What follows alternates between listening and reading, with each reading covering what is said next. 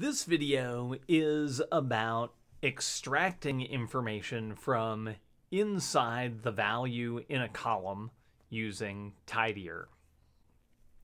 And we're starting where we left off the last lesson, where we've taken some wide raw data and we've made it longer by moving the column names into one column and the values into another.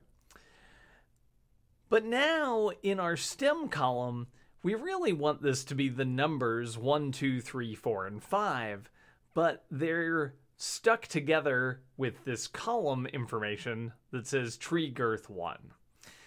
And to get out this number without the other information, we're going to use the extract function.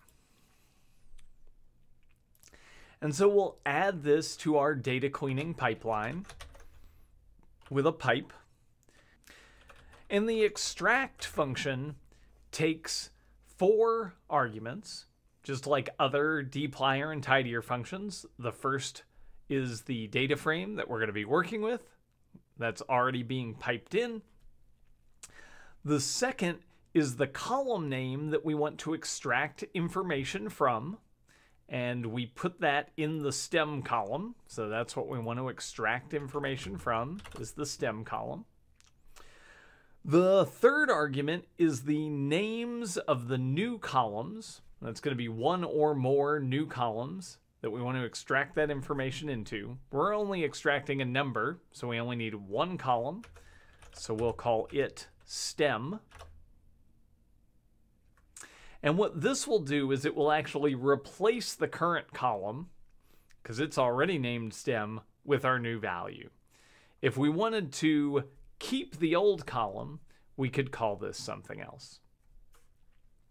And then finally, we provide this function something called a regular expression.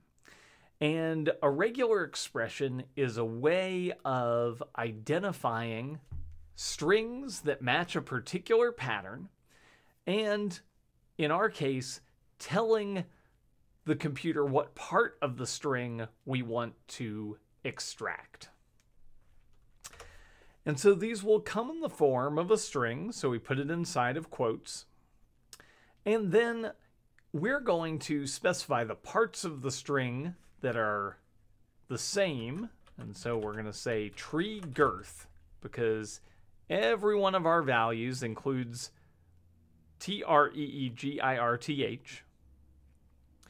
And then we've got always one character, but that character varies, and we want to match it no matter what it is. And so we specify that using a dot in regular expressions. That says one value. And that's the value that we want to keep. And so to keep it, we enclose it in parentheses. This is called a group in regular expressions. And so this basically says, find all of the values where we start with tree girth, and then there's any character, in this case a number, that comes after it, and then extract that value and store it in the stem column. And so now if we go back to our clean data frame, we've got just the stem values that we want out. But we can see that these numbers are still on the left-hand side of this column, unlike our other numbers, which are on the right-hand side of the column. And that's because these are actually still stored as characters, because we extracted them from a character string. And we can fix that by adding an optional argument to export, which is convert, and we can set that equal to true. And we can see that this is now on the right hand side, and so it's actually numbers, and we can do the kinds of things that we would do with numbers with this data. So that's the basic idea behind how to extract data where we have multiple pieces of information in a column.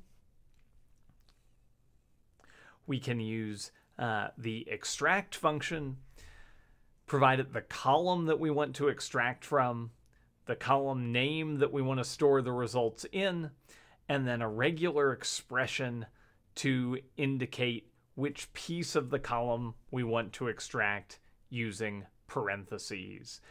And then if it's numeric data of some kind, we often want to run convert equals true so that it will actually come back as a number instead of coming back as a string version of that number.